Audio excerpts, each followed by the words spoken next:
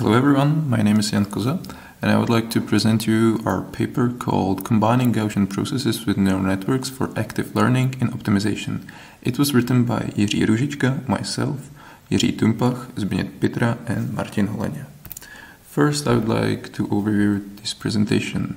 First, I will go through breakbox optimization as it is, then through benchmark functions we used, then I will talk about the CMA-ES algorithm, then I will tell you something about surrogate modeling, especially about Gaussian processes and Gaussian processes combined with neural networks. Then I will go through the results and ideas for future work. So, what is a continuous black box optimization?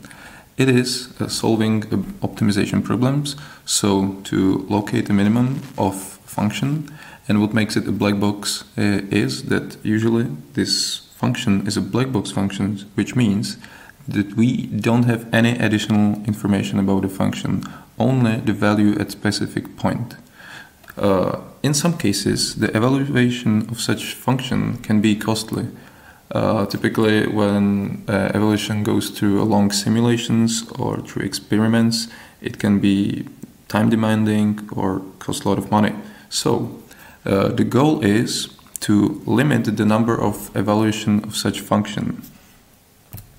To evaluate our models, we used a widely used benchmark set of functions called CocoBebop, specifically in its noiseless variant. This benchmark set consists of 24 benchmark functions divided to 5 groups of separable functions, functions with low or moderate conditioning, functions with high conditioning, then multimodal functions with some global structure, and multimodal functions with a weak global structure. We used it in 5 different dimensions, dimension 2, 3, 5, 10, and 20. And for each function and dimension, we used 5 different instances, which consist in transformations, such as translations or rotations in space. So here we have some just visualizations to the examples of such functions. And now I would like to talk about covariance matrix adaptations evolution strategy. It was proposed by Nico Hansen, and it's an algorithm suitable for optimization of nonlinear and non-convex continuous optimization problems. So it is an evolution strategy. So evolution strategy in general works in following phases. In the first phase, it generates a new population of candidate solutions. Then it evaluates each individual. Then it selects parents, and by the fitness functions, it selects usually the parents with the best fitness function. These parents will reproduce, and the cycle repeats. For CMA-ES, this means that we sample several points in the space, we evaluate the function in those points, and then we select some of the lowest function values, and we update the parameters, M for the mean, C for the covariance matrix, and parameter sigma. And we repeat until the optimum is reached. We can visualize this algorithm in 2 dimensions. So first, we see the distribution where we sample the points, then we sample the points and evaluate its function values, then we select some of the minimal values and update the parameters accordingly.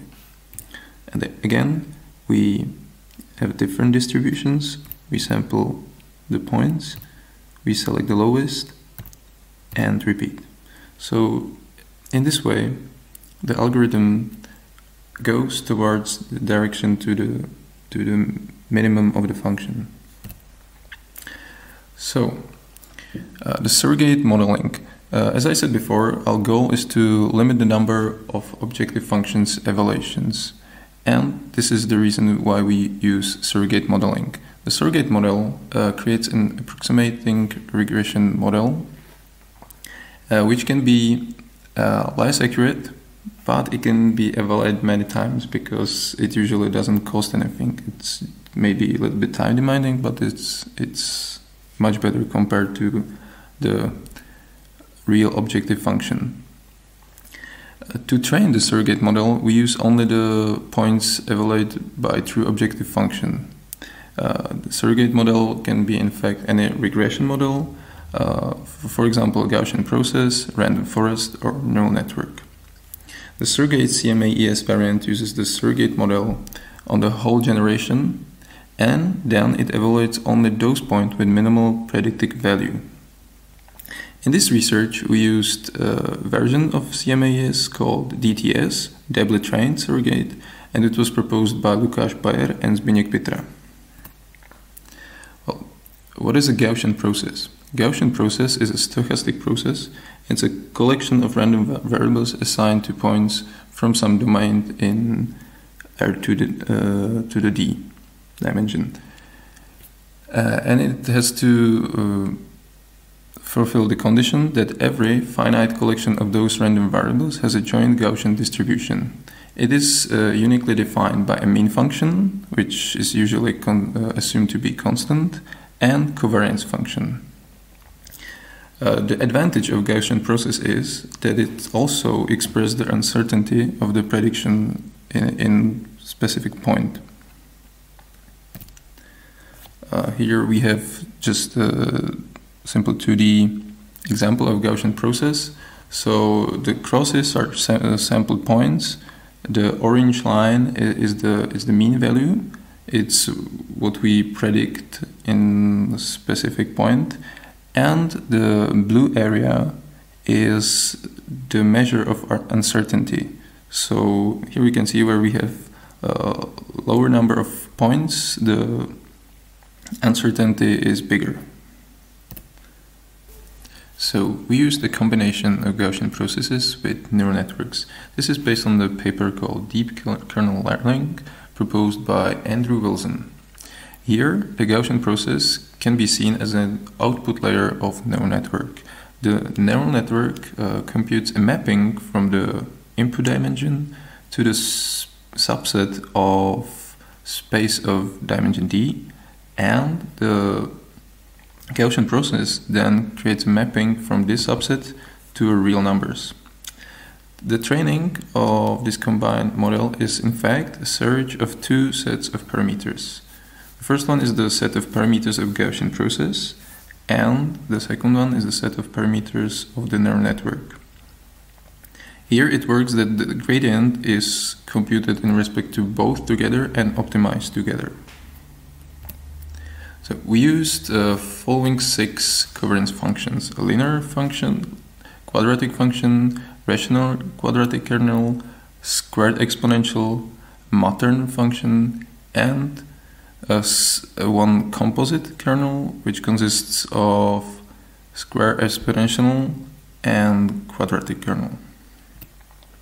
So the configuration of the neural network. Because we had a restricted number of training samples, which was our goal, to limit the number of samples, we decided to prevent the overfitting. We used only a small multi-layer perceptron. We used only a single hidden layer, and the topology is shown below.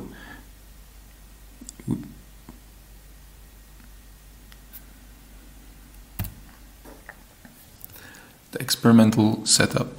The benchmark functions are optimized in the d-dimensional cube from -5 to 5, and the initial population is sampled uniformly from a smaller cube from -4 to 4.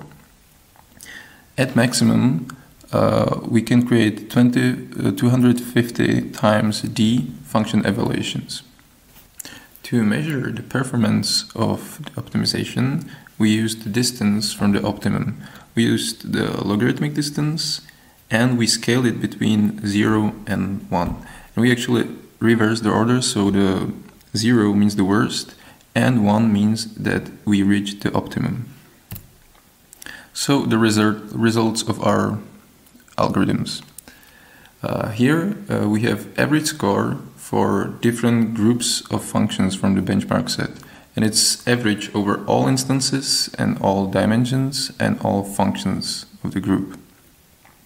As we can see, the first three groups are dominated by the rational quadratic kernel, and the four groups are the best one is the squared exponential, and for the last one, the best one is linear kernel. So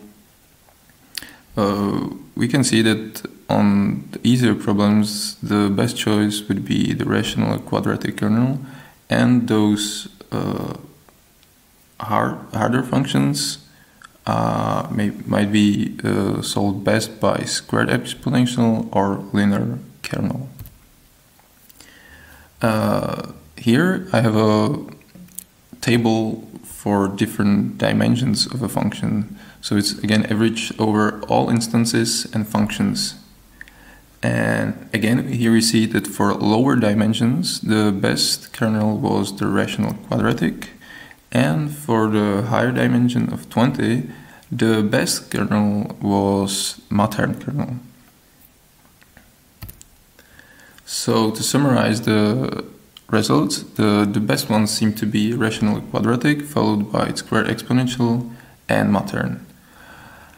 Unfortunately, so far, the combination of Gaussian processes and neural networks didn't outperform the Gaussian processes alone. But this is still a work in progress, and we cannot conclude it objectively because it differs a lot in implementations.